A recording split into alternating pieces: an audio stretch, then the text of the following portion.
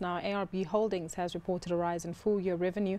Joining us now for more on the company's results is Byron Nichles. He's Chief Executive of ARB Holdings. Good to have you with us, as always. Good afternoon. For a company that has such interesting operations, it's interesting to know that the strikes and the ongoing sluggish economic impact here in South Africa hasn't had a very strong impact on your numbers. Yeah, it certainly hasn't had a material impact, and I'd like it to have had no impact, but the truth of the matter, and I think we signalled it in our commentary, is that we did see a marked slowdown in our sales, particularly from our electrical division in the fourth quarter, and that was as a direct impact of the strike action. And profits as well. When you were here 6 months ago, HEPS were up 35%, they're up 27% for the year as a whole.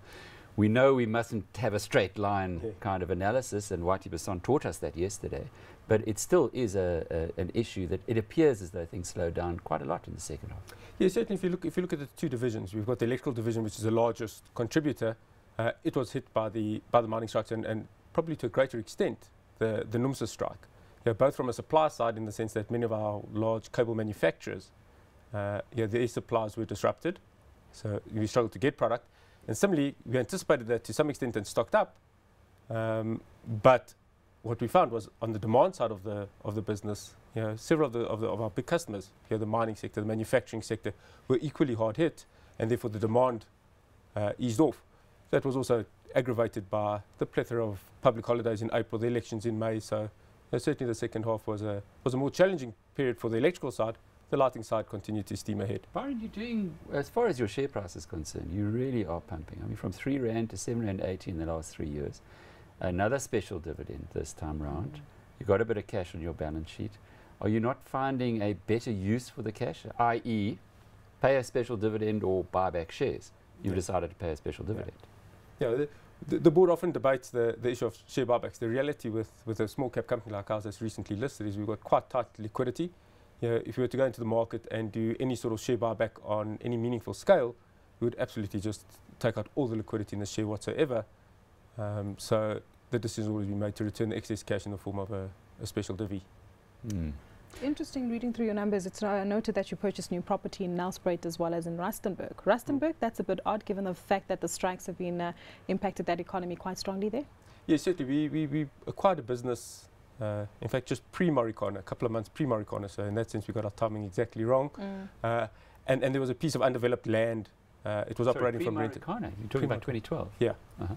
So 1st of July 2012, in fact. And the business was operating from rented premises, but owned an undeveloped piece of land. We took a decision to develop that land. We commenced that this year.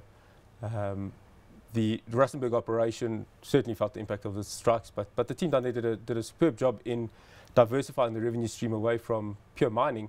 And in fact, through the strike action and through the course of this year, that branch, in fact, made a small profitable contribution to the group. So on the back of that, on the back of what we see as being a larger market opportunity than purely the mining community in Rustenburg, we felt confident enough to go and develop the infrastructure and rather operate from our own premises than pay rent.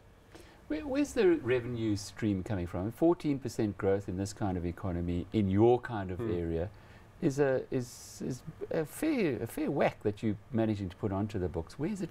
What areas is it coming from? Yeah, again, I think you've got to look at the two divisions separately. If you look at the lighting business, smaller contributor, but grew revenues 25% for the full year. And that's the switch to LEDs. Is that helping still? That's certainly partly part of it. I think it's more a market share gain. We've seen some of the other players in the market come out with some pretty challenging numbers in recent times. The Eurolux brand is gaining prominence, gaining market share. So that's particularly in retail, in the DIY chains.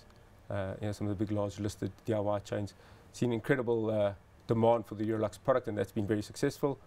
On the electrical side, no secrets to say that mining, manufacturing, government-related revenue, very flat, if not somewhat down on last year. Areas of growth, export markets, and over-the-counter cash sales, which we always enjoy. It's higher margin business. You don't give away settlement discount, and there's obviously no bad debt risk. Is Eurolux produced here? No. So you're importing it all? Import the product. And you say it's gaining market share despite the weaker rand. Yeah. That's interesting. Are you getting support from your overseas principals? I wish we were, but the reality is there's no local lighting manufacturers. So all the product that finds its way into South Africa onto the shelves is imported. So, yeah, from that perspective, the playing field's level. Byron, you've done well over the past few years. Is this share price now getting to the level where you're getting a bit worried that you're on a treadmill? How you meet expectations?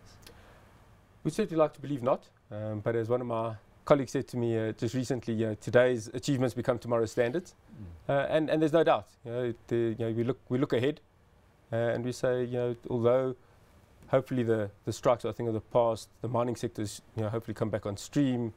NDP elections are behind us. We'd like to believe at some point we'll see all of those coming through and some pickup in demand and activity. As yet, we haven't seen that come through. So, when we look ahead, we do say, where is the growth going to come from? It's no different to where we were sitting this time last year or the year before. But that's our challenge as executives, is to go and find those pockets of growth to make sure we continually gain market share. Our chairman has a famous saying, and he always asks us, what do we think our market share is? And we say, well, we suspect it's 10, 15%. And he says, so don't speak to me about the macro environment. There's another 85%. Go out and get it. Byron Nichles is the Chief Executive of ARB Holdings.